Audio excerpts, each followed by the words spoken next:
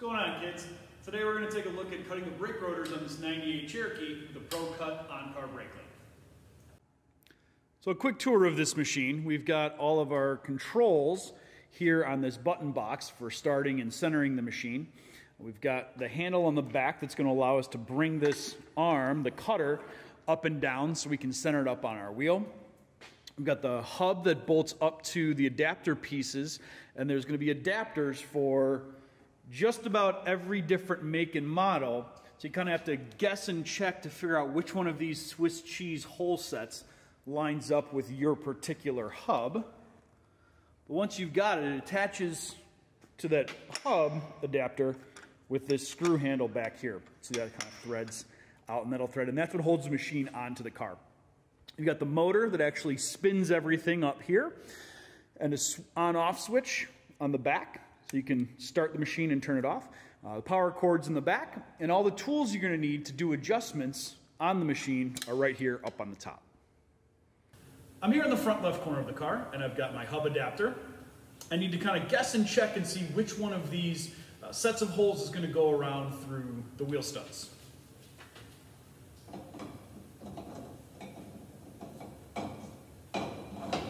So once I've got that on, I need to use a regular ratchet and extension to thread these on.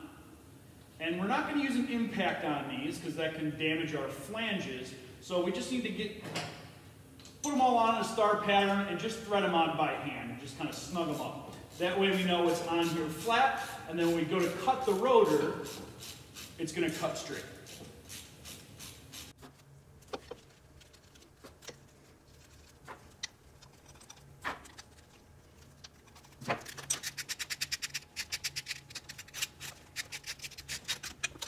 All right, so I've got this base plate on here, and I've got all the lug nuts snugged down. I went in a star pattern. Now I have to remove this brake caliper.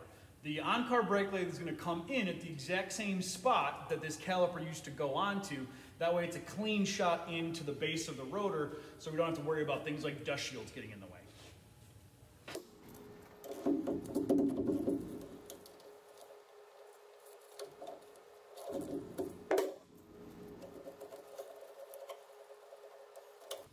So I've got my mounting bolts out, and I'm going to grab onto the caliper and pull towards me a little bit to get a little bit of play so I can slide the caliper off with the pad still in it. And I'm going to use this green hook to hang the caliper inside the fender well so it's out of the way.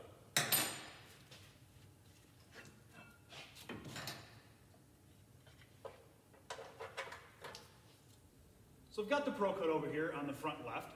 And I've got the adapter already in place, and I also have the machine at the right height. Again, you can adjust this, bring it up and down, adjust the pitch of the cutters. This whole machine is adjustable kind of on the fly, so it fits at whatever level your vehicle is at.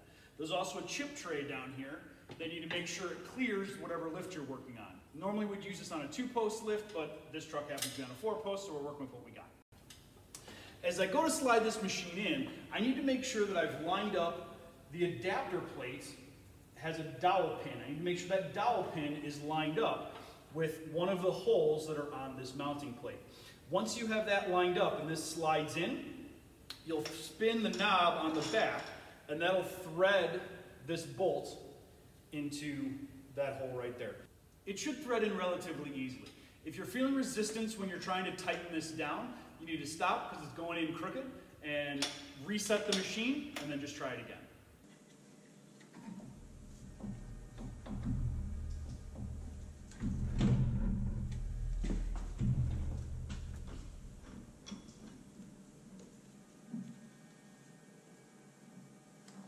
So you're going to bring the cutters all the way out and then align the machine so that the cutters are going in where the caliper used to be. This knob over here on the machine will bring the cutters out. And I can loosen this orange knob and then grab the entire head of my cutters and spin it around. Then I can bring this back in.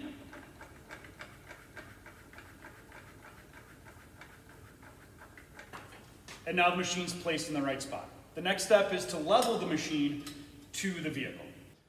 So down here in the control box, we've really only got two buttons, a start and a reset. If we have everything lined up properly, all we're going to need is the start. But if it doesn't align properly, you may need to reset it and try again. We'll press start, turn on the on switch, and you'll see the motor is going to spin up the whole drivetrain on the front axle of this vehicle, and then you're going to hear it click while it's centering itself up to the rotor.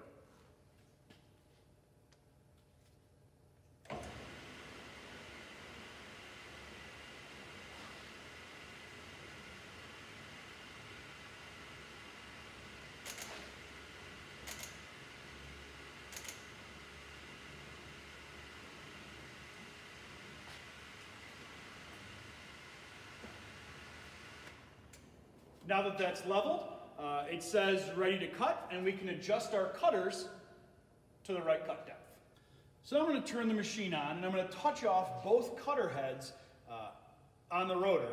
And I'm not going to make it a super deep cut. I'm just going to bring them in until the actual cutter blade touches the surface of the rotor.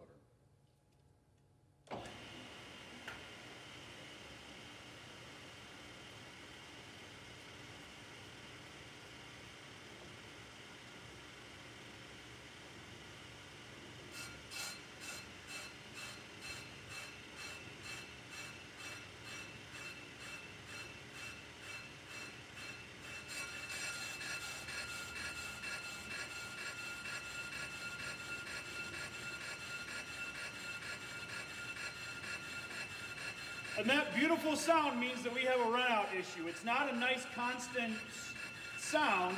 We hear kind of a pattern to it, which means these rotors are not flat. They do have a runout issue. We're also hearing it kind of ring like a bell, and that's because we don't have a vibration damper on there, but we'll put that on before we actually make our final cut. So making the cut's actually going to get pretty noisy, so I'll explain what I'm doing ahead of time. I've already touched off the cutters onto either side of the rotor, and with it spinning, I'm going to run the cutters down to where I want to start my cut, kind of just beyond where the pads are touching. And then with this machine, we can take up 20 thousandths of an inch, which is a ton, as opposed to our off-car brake lathe where we're usually doing cuts of like 4 or 5 thousandths. Here we can do 20. So the idea with this machine is that we just want to do one pass and done. It does one finish cut all the way down the entire surface of the rotor, and then you're finished. That way you're saving time, you're not worried about blowing brakes apart, putting stuff back together. It's a much quicker option as long as the setup and everything goes the way it should. I'm going to put these vibration dampers on here, so hopefully it stops ringing on us.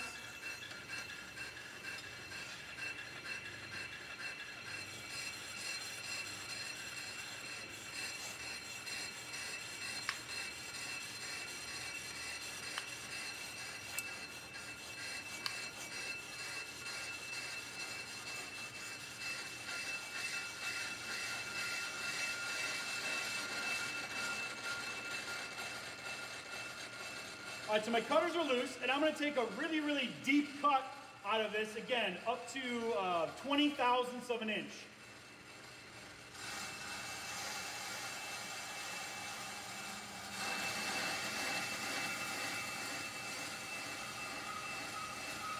And lock your cutters.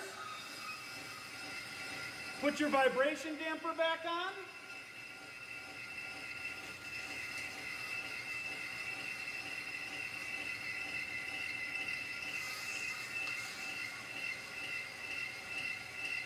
And then push this knob and let it cut.